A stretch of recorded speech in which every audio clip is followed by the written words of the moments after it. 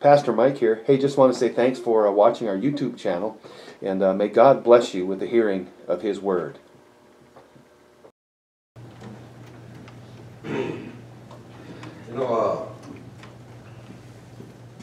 Yesterday I spent several hours, and I was going to talk some about false teaching, and specifically how the social gospel and social justice that has come into right now is causing all the uproar in the last two conservative denominations.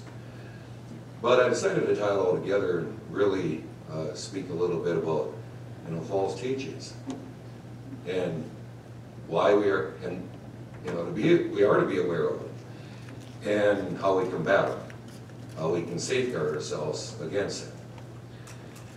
With that being said, I just want to start off by, if you all turn to Acts chapter 20. And first of all, I'll say this, right? False teaching is nothing new. But I would also want to say this before I start. If you look throughout church history, and for some reason it was interesting I saw it, but I struggle to think of a time when so many very false teachings and movements that are anti-Christian have assaulted and converged on the church at the same exact time. That being said, in Acts chapter 20, in verse, I'll start in 26, and you see that this was, is really, Paul's and others, really our Lord's concern, a grave concern of his. In Acts 20, starting in verse 26, "Wherefore I take you to record this day that I am pure from the blood of all men. For I have not shunned to declare unto you all the counsel of God. Take heed therefore unto yourselves." Now he's speaking to the elders at Ephesus. Now we say that speaking to all the leaders, all leaders, all teachers within the church. And to all of, take heed therefore, guard, watch over, to all the flock, over the which the Holy Ghost hath made you overseers, to feed the church of God, which he hath purchased with his own blood. I want to stop there. That's one other thing. The social gospel and the social justice movement, really they just combine together. And sometimes we hear that word social gospel, and even until recently I thought, well, it's not so bad. We just got to get back, folks, on the gospel. It is a grave heresy, because what it has done, really, it has become another gospel. It takes the focus off of what the gospel really is. And it says, basically it says this: Jesus, the Son of God, came to earth in the flesh to die on the cross so we would feel better. When you think about it, that's what it boils down to. So you could have a little better life instead of what the gospel really is, right? He came to earth in the flesh. He lived a sinless life. He offered that life and took the wrath of God upon himself in our place, died, was buried, resurrected, and ascended into heaven. And he's coming again. Amen. In a nutshell, that's the gospel of the Lord Jesus Christ. But he died for our sins so that we will be rescued from having to face the wrath of God. Right. You like preaching. But, okay, in verse 29, "For I know this, that after my departing shall grievous wolves enter in among you, not sparing the flock. Also, of your own self," so within the church, "shall men arise, speaking perverse things, to draw away disciples after them." That being said, we see, even here, just, give or take 20 years after the founding of the church, after the Lord's ascension and the pouring out of the Holy Spirit, all's there, right? Knowing knows this. And as a matter of fact, he obviously spoke about it a lot, because God's on at 31.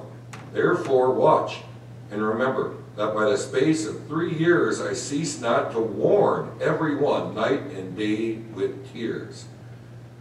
Verse 32, and now, brethren, I commend you to God and to the word of his grace, which is able to build you up and to give you an inheritance among all them which are sanctified.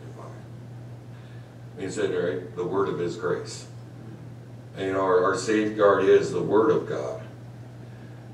Now, with that being said, I just want to say, I thought of, you know, some isms that, you know, are several isms that seem to be primary and involved in all these movements.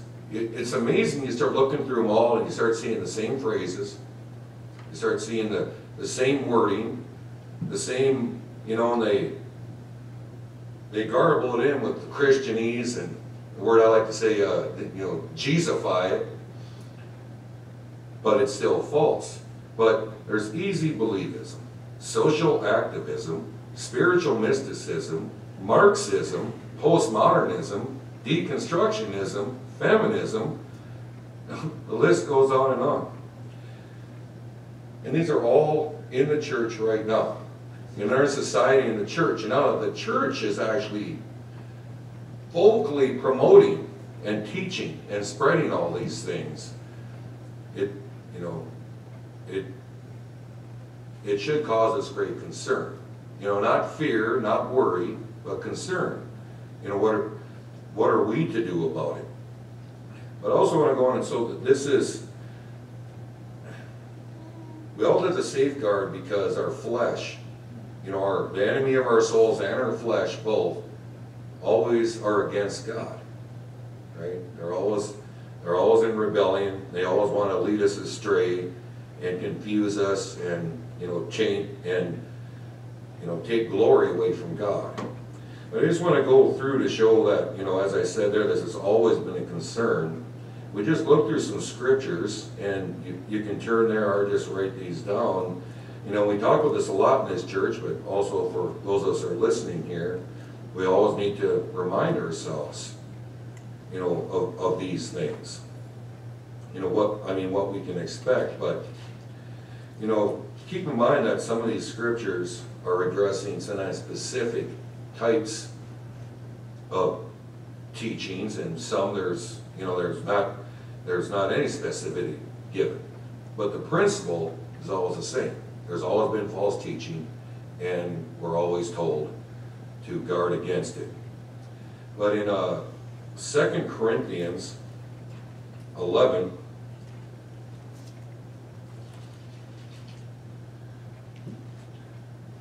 starting in verse 3, but I fear, lest by any means, as the serpent beguiled Eve through his subtlety, so your mind should be corrupted from the simplicity that is in Christ.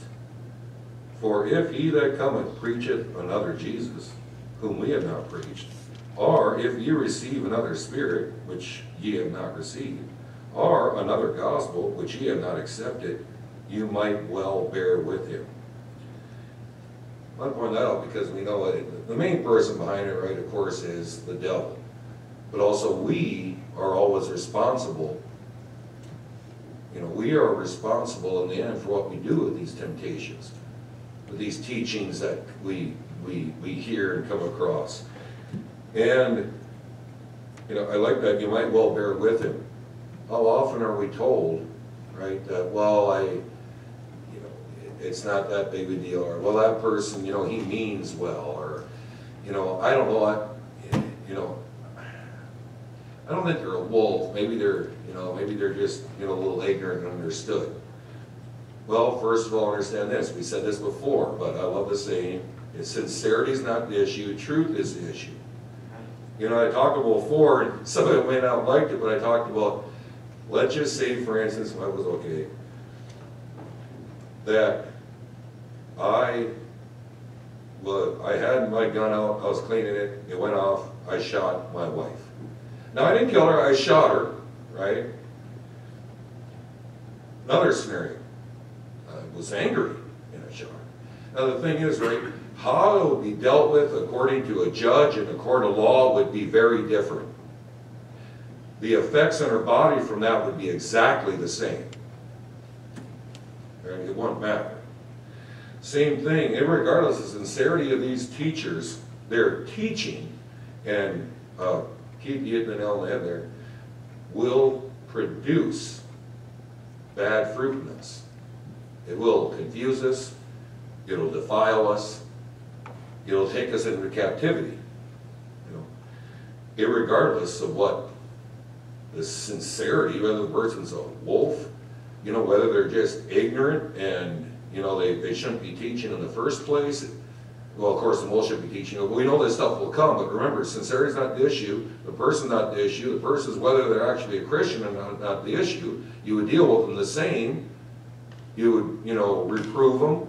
You would point out there, you try to do that, they don't do that, right? We went that before last week, right? And the week before. First and second admonition. Person does not accept it, reject it. Have nothing to do with them. Just keep in mind, sincerity is not the issue, truth is the issue. But we need to be aware that this will always happen, and you know it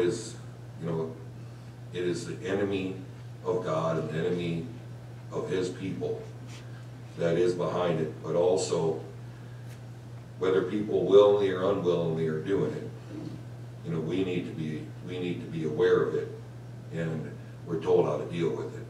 Okay, with that being said, Galatians 1:6 and 9. I marvel that you are so soon removed from him that called you into the grace of Christ unto another gospel, which is not another, but there be some that trouble you, and would pervert the gospel of Christ. But though we, or an angel from heaven, preach any other gospel unto you than that which we have preached unto you, let him be accursed.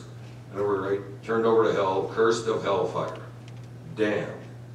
Verse 9, as we said before, so say I now again, if any man preach any other gospel unto you than that ye have received, let him be accursed. Of course, you speak that today in the church now, right? You'd be called a hater. That's exactly what you're called. Go to 1 Timothy 4:1.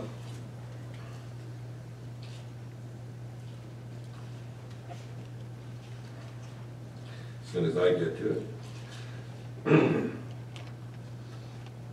Right, and we know these, as I was saying, we know that this has always been a deal, but we're given constant warnings throughout Scripture. 1 Timothy 4, chapter 1. Now the Spirit speaketh expressly, very adamantly, right, that in the latter times some shall depart from the faith, giving heed to seducing spirits and doctrines of devils. Now, you know in the end where all these doctrines come from, right? They're coming from devils. And that thing, seducing spirits, remember the emphasis on all this thing, when you look at this stuff going on that I mentioned, this mysticism, you know, postmodernism, deconstructionism, one of the main approaches they have is, right, experience trumps fact. Experience becomes truth. You know, not the Word of God. And that's the worst thing, right? Not the Word of God, not the things that can be proven, but experience. And I think that's a big part about seducing, right? We go to 2 Timothy 4.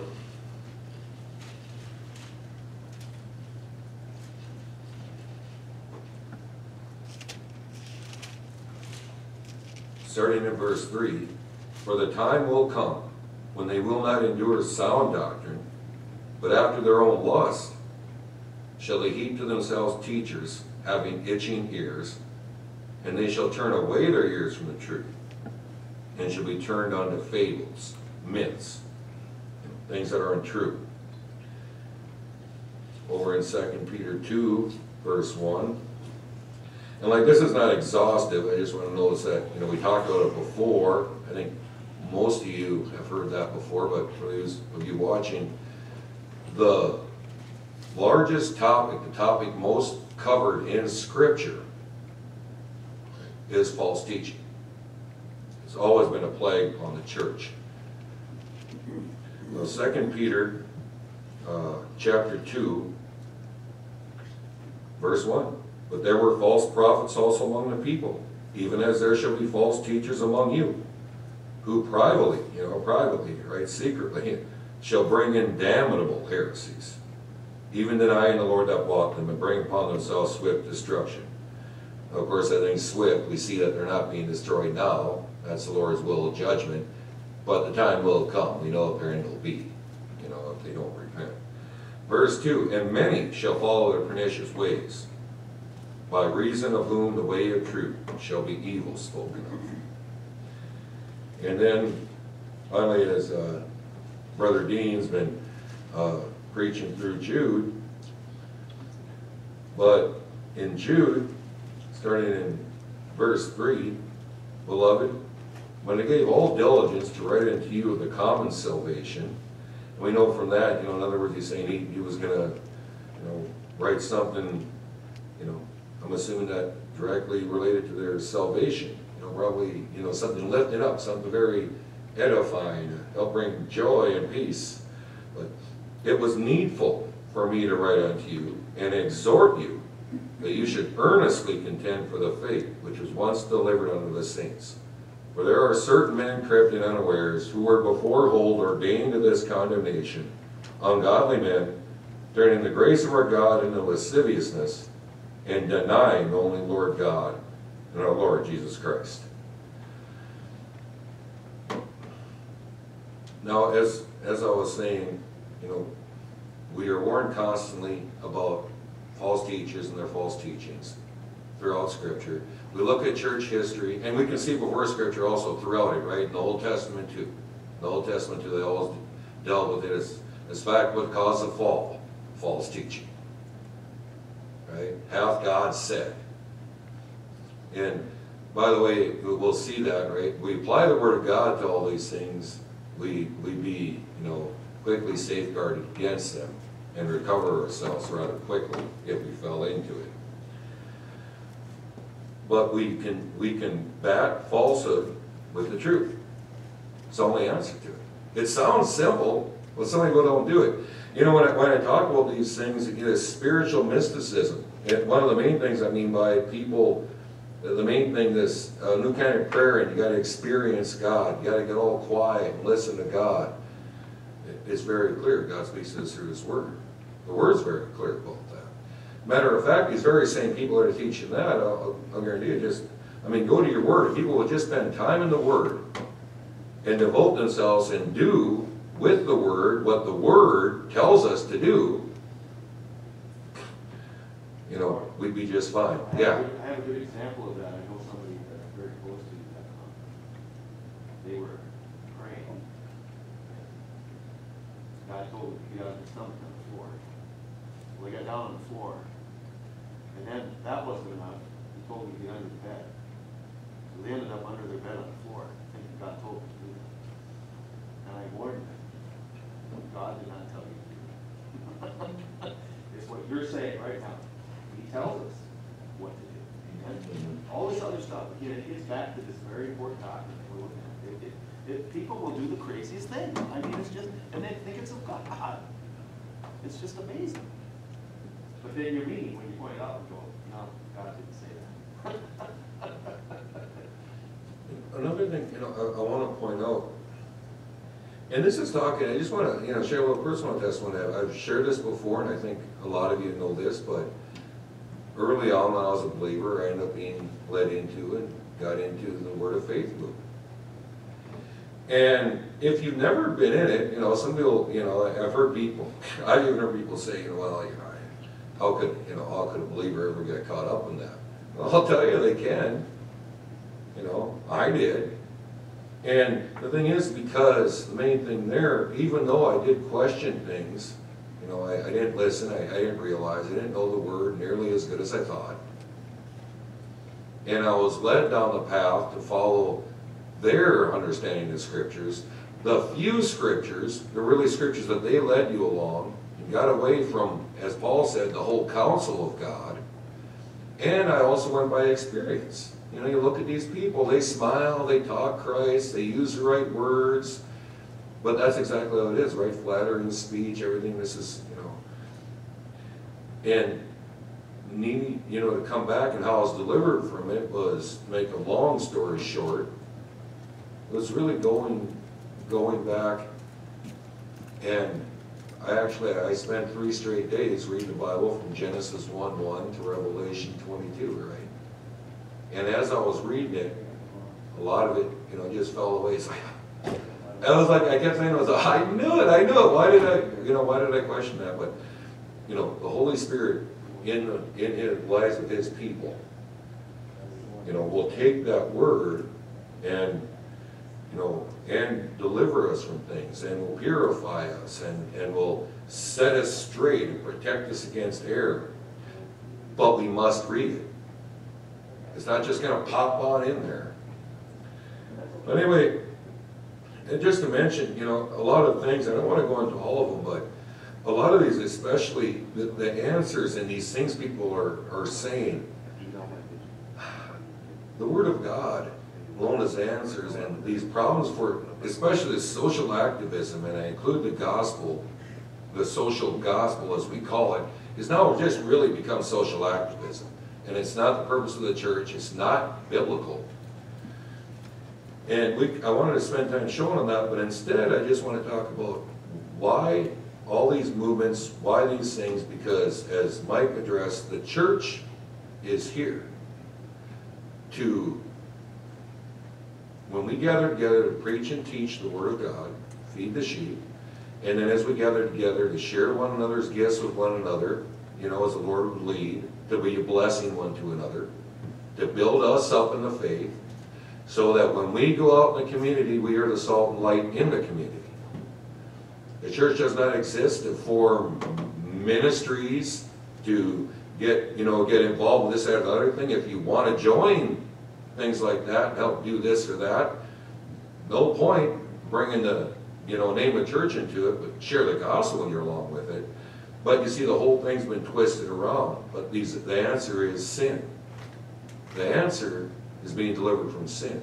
The problem is people are enslaved to sin, and sin brings about problems. And until they're delivered from that and born again, regenerated with the Holy Spirit, they will keep on sinning, and they'll be under the wrath of God. And the only thing to do that is by preaching and teaching and living what we preach and teach. Is the only way we are to, that we are to help. We can help, because anything else we do is in our flesh and is outside of the truth. But anyway, with saying that, a lot of people discount that on the Word of God. And when I say falsehood, we combat it with the truth. Now, in Psalm 19, starting in verse 7, I like that in verse 1 with Sharp, my beautiful wife there, said earlier, right? That was what I said to her when I walked in, Psalm 19:1. The heavens declare the glory of God. But go down to verse 7, Psalm 19, verse 7. The law of the Lord is perfect. In other words, these are just different descriptions coming to, right? The whole counsel of God, His Word. The law of the Lord is perfect, converting the soul. The testimony of the Lord is sure, making wise the simple. The statutes of the Lord are right, rejoicing the heart. The commandment of the Lord is pure, enlightening the eyes. The fear of the Lord is clean, enduring forever. The judgments of the Lord are true and righteous altogether. So what are the other, right? The Word of God converts our soul, right? Makes us wise, brings us joy, right? Enlightens our eyes. In other words, it just opens us up so we can see the errors around us and see the darkness around us, right? And they're true and righteous altogether. And more to be desired other than gold, right? They use those words, gold or honeycomb, right? And the taste of their eyes, right? The gold in their eyes, we consider that in the world a very valuable thing. Our taste buds are a very tasty thing. But the Word of God is above all of that. And it's by, the lust of the eyes and lust of the flesh that led to the fall of man in the first place. So we always got to come back, we always got to be wary and be careful about being, led astray by anything in the world. Well, that being said, I really want to focus on that. You know, the judgments of the Lord are true and righteous altogether. We have to matter with truth. How important the Word of God says over and over again, you know, that it is true, or uses, you know, other words for truth. But we know that the Word of God is true. It is altogether true and altogether to be trusted.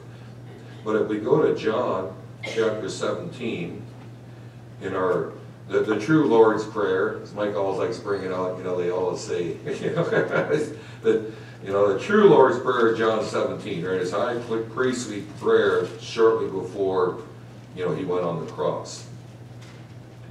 But during that prayer, right, he prays for us, his people.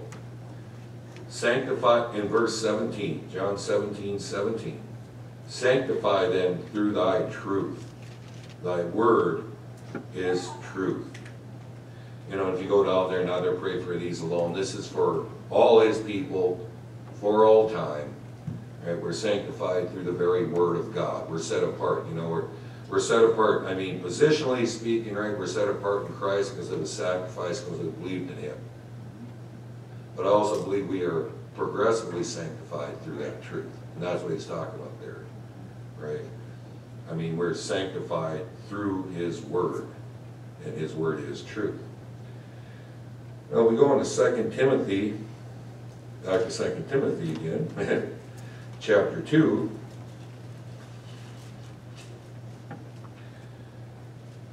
And starting in verse 15. Right, and this is unto Timothy, but also can, you know, go unto us all, because we're all to progress in our knowledge of the Word of God. And you don't have to go there, but also in Hebrews, right, Paul chastised the Hebrew believers, saying, for at this time you should be teachers, but you need someone to teach you again. In other words, he was chastising them because he was saying the amount of time that they had, they should be able to be teachers of the Word, but they weren't growing. That means that 2 Timothy 2:15, study to show thyself approved unto God, a workman that needeth not to be ashamed, rightly dividing the word of truth. So through study, prayerful study, for the purpose of growing, you know, in the knowledge of God and coming to know him and knowing his truth so you can live it and walk it out, right, with the right heart set, right, you can rightly divide the word. I mean, our also, this word isn't true, right? We can know the truth. That's another thing about this postmodernism, right? You can't know truth. There is no truth. It's surprising. The only thing they all agree on, the one thing true, is you can't know anything that's true. It's contradictory, right? Their whole thing. However, too, that word study there carries the connotation, the idea of being diligent. Yep. Be diligent, study, show thyself approved, and that's it's so important what you're saying. Yeah. You know, and it goes down, right, in 16. But shun, you know, shun them, shut it down. I have nothing to do with profane and vain babblings. And that's exactly those things I mentioned are, and all the other ones, you know. This idea, there's been some abuse of women, let's empower women. It's amazing this language is so dangerous. And I'll guarantee you, go back in time and look at it. Wow. And I'll be honest with you. Wow, sounds the same with the same people, Nazis, fascists, socialists, and Marxists. And now the conservative churches themselves are using the same language. I'll guarantee you, the same kinds of outcomes will come. History repeats itself. That's why that old saying says, fools never learn from history, so they repeat it. You know, we can learn from the Bible, and history itself and the Bible tells us that's true. Shun profane and vain babblings, for they will increase unto more ungodliness. Amen? I mean, if any of you take a look what has happened in just 5 years. But really, the roots were so generations ago. But when you look back into the seeping into it, you can look back and you can see the language being ever slowly, right? That privately, that's secretly bringing in damnable heresies. And now it's coming to full fruition. Yes? I think with a lot of this, like you were saying, with attack the scripture, which is what you're emphasizing. And so there'll be a compromise on scripture in that area. Some people say there's abuse of women, but I was thinking to myself too, it's the same where in our society, there's no doubt about it, there's an attack on Christian white males. And that's reality. But now, let's say in this church, let's say if people from other people groups are coming in here, I'm not going to get mad and upset at them because there's an attack on quote-unquote white Christian males. There I would be being unscriptural. Yes, that's going on in society, but I'm not going to cause that to give me unbiblical thinking in the church. I'm going to be happy if there's people from other tribes and tongues and nations and so forth in the church, because that's what we see as New Testament church. So you can't let all those effects that are going on in society affect the church polity and affect the way that you practice fellowship as a Christian in ministry in the church. I think when you talk about abuse of women, well then feminism comes to the church. No. There is abuse of women, but you got to be biblical in the church. Same with white young male attack or white Christian males. You don't bring that into the church, have anger at other people groups in the church. Just we got to be thoroughly biblical. Yeah, and you know, and that's the point about it. The Bible addresses these things and will tell us plainly on what to do about things, right? And that's just it. Well, in the beginning, right, some of these things happen as far as them going on in the church is because the leaders of those churches were not enacting any church discipline, henceforth things grow. But it's true, too, you know, that a lot of this stuff is actually, you know, they're just using, it's a created crisis in that to try to overturn the Word of God. And they're compromising, you know, and it just leads to more compromise and more error. Well, I was just going to say, you know, the seeds of this stuff was planted a long, long time ago from Germany. There's no question that we talked about it last night, how this stuff is infiltrated from those theologians who were over in Germany, and they're bringing this stuff in, and now it's just starting to, it's really starting to just bloom. I mean, it's just amazing to see it. And, you know, it's interesting to say, all right, it grows. Well, verse 17. And their word will eat as doth a canker, you know, a cancer, gangrene, and just grows. And we see that just happening upon us and that. And, you know, the thing is not to attack. I mean, I get into that. We got to be careful about it. There are places, you know, where, I mean, we definitely, you know, I need to call people up at the same time than others, right? We need to make a difference because we are to be gentle and peaceable and be able to sit down and talk things out. But when other people just want to continue to have a conversation, and like we also need to apply biblical principles, we try to do that prayerfully, willingly. But if they reject it, then we leave them on to God, really.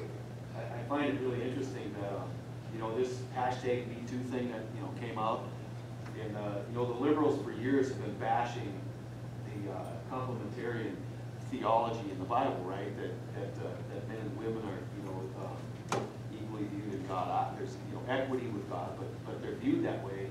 And yet, when this hashtag #MeToo thing came out, those very liberals who have bashed God's order, okay, are the ones that are doing the most of it. I mean, you think about that for a moment. You know, Terry, what's his name, Weinstein, is he a Christian? He's not a Christian, but yet he bashed Christians his whole life. And yet, liberal after liberal after liberal who hate the things of God and hate the order of God, they're the ones that are doing most of it.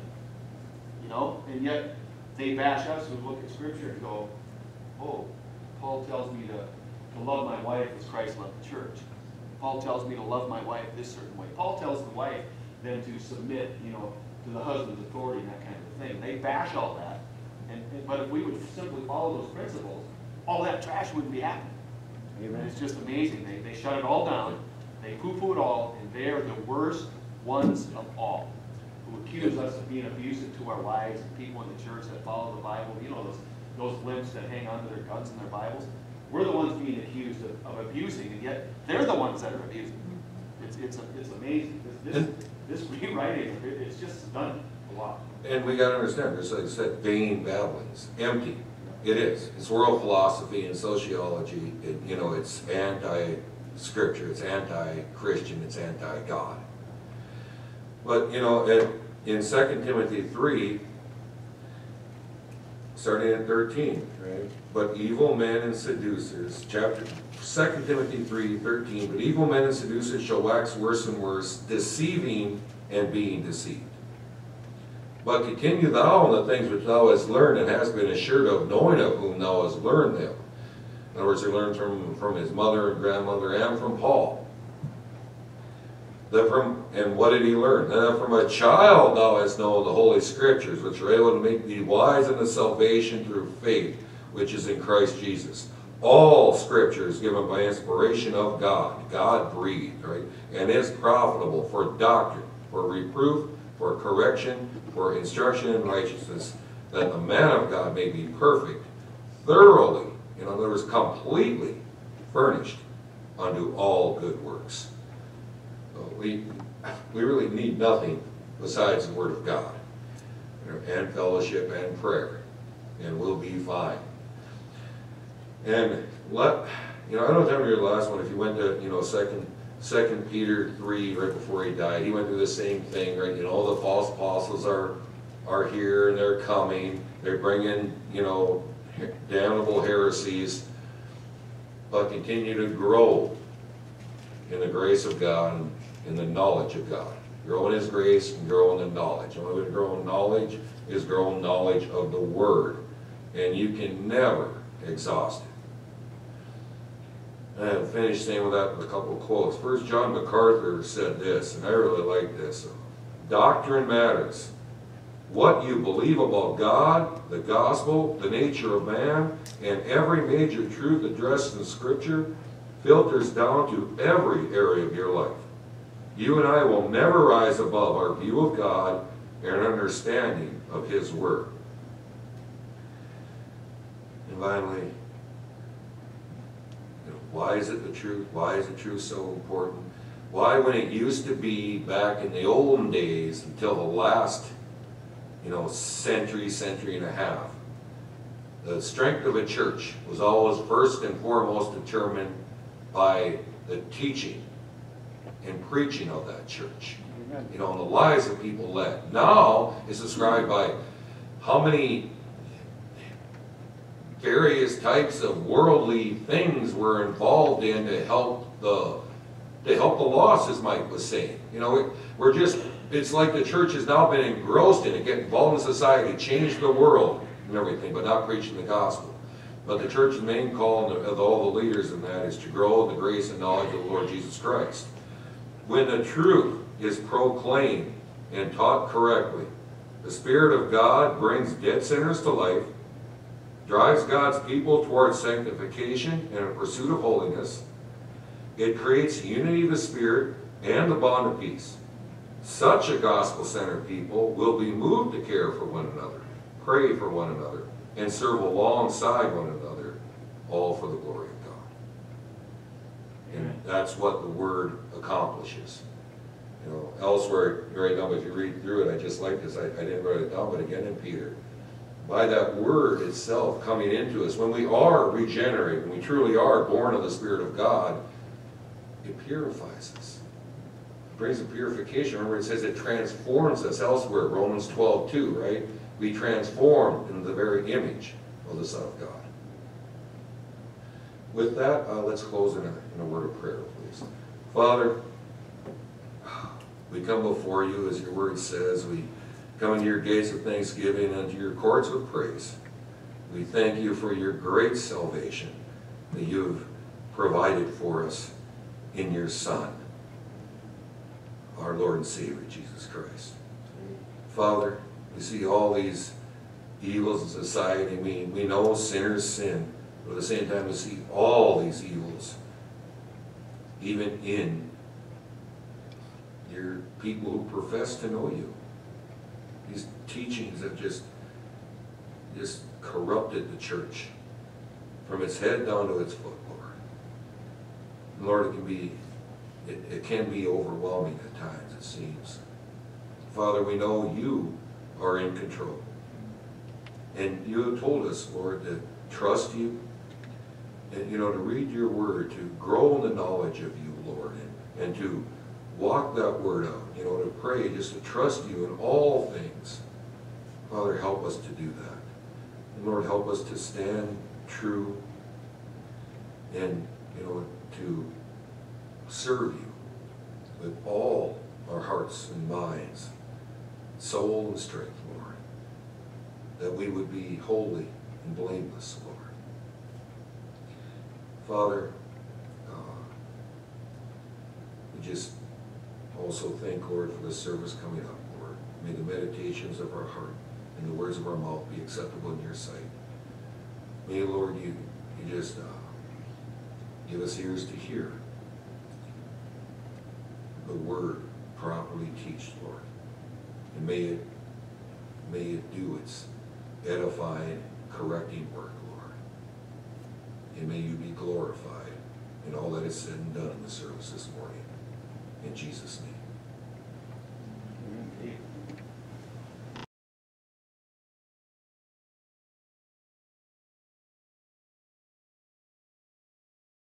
It is an amazing thing